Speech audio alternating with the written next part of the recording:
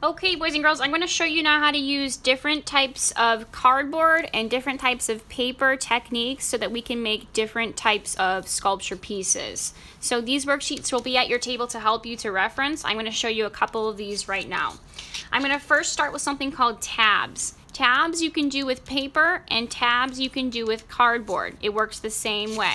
So if I want to do tabs with a piece of paper, I'll find a scrap paper from my bin. And I'm just going to take my scissors and cut a couple little slits into the side of the paper. 1, 2, 3, 4, should be okay. Don't cut all the way, just on the end here, halfway. So now I'm going to take my paper and start folding. I'll fold one side up, one side back, one side up, one side back, and one side up. So what I've just done now is I've made some little pieces here that can be stuck down to my paper and glued down. So this is kind of looking like it is standing straight up, almost like it's a wall or a piece that I could move around like this. So tabs is just basically creating little feet that you can put some glue down on. And you can stick this down in some part of your room and stick the feet down in some sort of way. So that's how you do tabs with paper. You can do it with cardboard as well. I can take my piece of cardboard right here and I can just cut along the edge of the cardboard, 1, 2. I can fold these feet up, 1, 2. So now I have a piece of cardboard kind of sticking up in 2 feet. If I don't need that piece in the middle, I can just cut it out. So now I have a piece that's sticking straight up like this, almost like it was the start of, could be the start of a table, could be the start of a bed, it could be the start of anything. As long as it's sticking straight up here, I can glue these pieces down into my room and build off of that, build more sides to it. So that's tabs. Second thing I'm going to show you how to do is 2 types of paper sculpture techniques, and this is curling your paper or looping your paper, and then making a spring out of your paper. That's kind of going back and forth and folding. So to make a loop out of your paper or a curl out of your paper, you can just take your paper and you can take a pencil and you can put it on the end of your paper and just roll your paper a little bit on the pencil.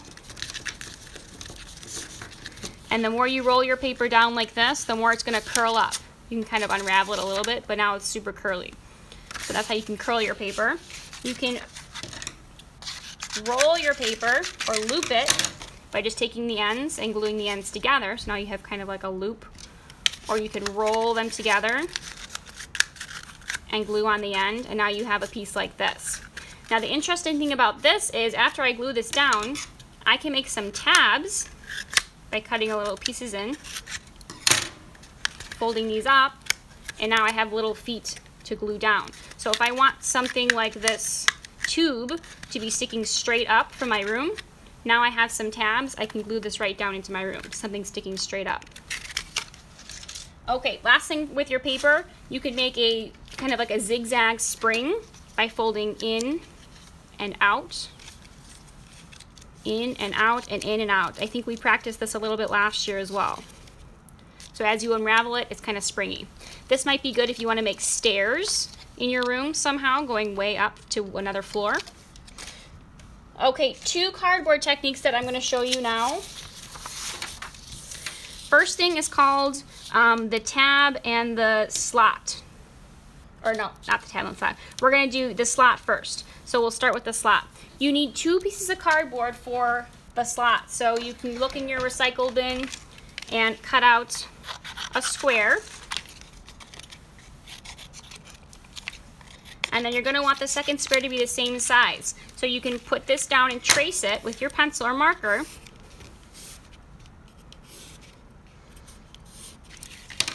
And then cut that out to make sure that they're the same size.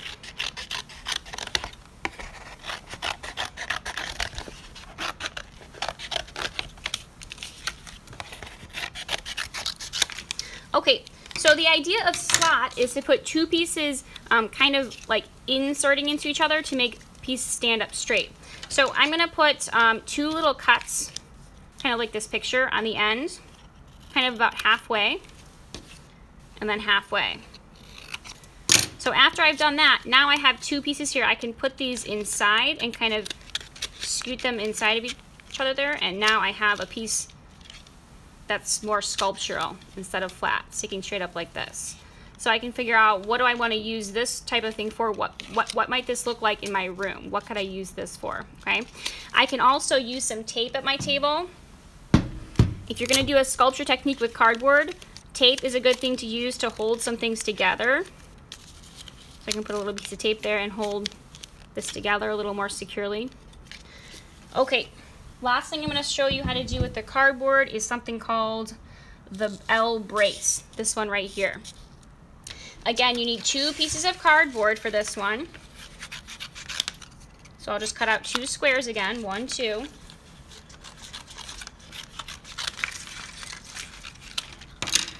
Okay, the L brace is something where you want something to curve up, so you need tape for this one. So I'm going to put my 2 pieces next to each other like this, and they're kind of touching on the edge here. And I'm just going to put the tape right on top to connect them together. So now that I have them connected together, I can move them up like this and start to build pieces that have sides to them. Like maybe this would be part of a chair, or maybe this would be part of something that would curve up and then go down straight. Okay, so that's the L brace. Now there's so many more techniques on here that I haven't shown you yet. And you can look at these and try and figure out how to do them yourself, or you can ask me for some help.